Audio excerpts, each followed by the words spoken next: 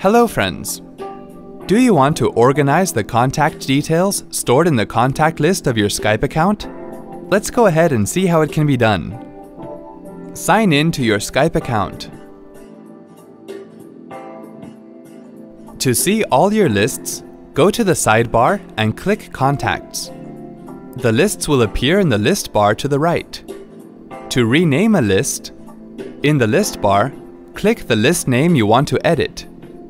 Right-click the list name and select Edit Name.